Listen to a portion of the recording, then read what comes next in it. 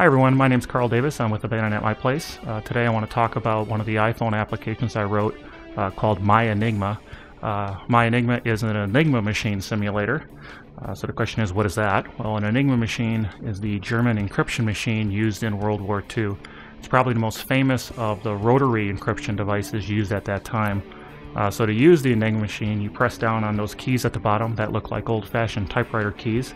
Electrical circuit would close through those rotors at the top, and then that would cause one of the lights to light, which is the encrypted character. The rotors would then shift again, so you would get a different value the next time you pressed the same character, and so on and on and on you would type your character, and that's how you would get your encrypted message.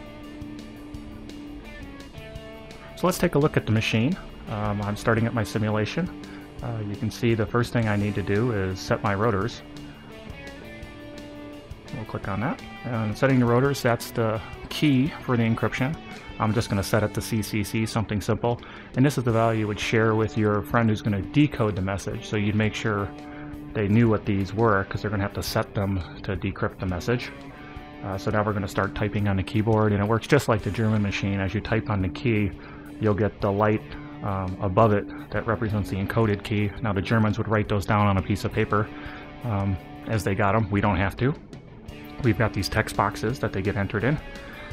Now I'm struggling a little bit with the keyboard, and the reason for that is it's A to Z in this configuration. So it's a little more intuitive if I set it to landscape mode. On landscape mode, the keyboard's basically the same as what was on the Enigma machine. It's mostly QWERTY-like, but not quite. So you also notice as I'm typing I have ZZ at the beginning of the message, and that's primarily so it'd be easy to find out whether my message was decrypted right when I got a message. If I see the ZZ, I know my rotors were set right. It's not as good cryptologically, I guess, but it works. And I don't know if anybody's going to try to brute force my simulator by any means. So let's say we got our message typed now and we want to send it to a friend through SMS or email. We can double tap on the message box, the encrypted message box, and then do a copy, and now we have a copy of it, so we can paste that into SMS or email or what have you. So let's say our friend now gets the message, they copy it from their email. I'll just clear out here to show what it kind of looks like when they start off. They make sure they go set their rotors to the value that we agreed upon at an earlier date. Alright, so there we go. And then we double tap on the text to encode. And then we do a paste, and we get it back. So that's where that ZZ comes in handy. ZZ, I got the right message. I love Enigma is the correct message. So just, as a matter of example here, I'll also go ahead and set the rotors to something wrong. In this case, we'll just leave them set to what they were after we decoded the message.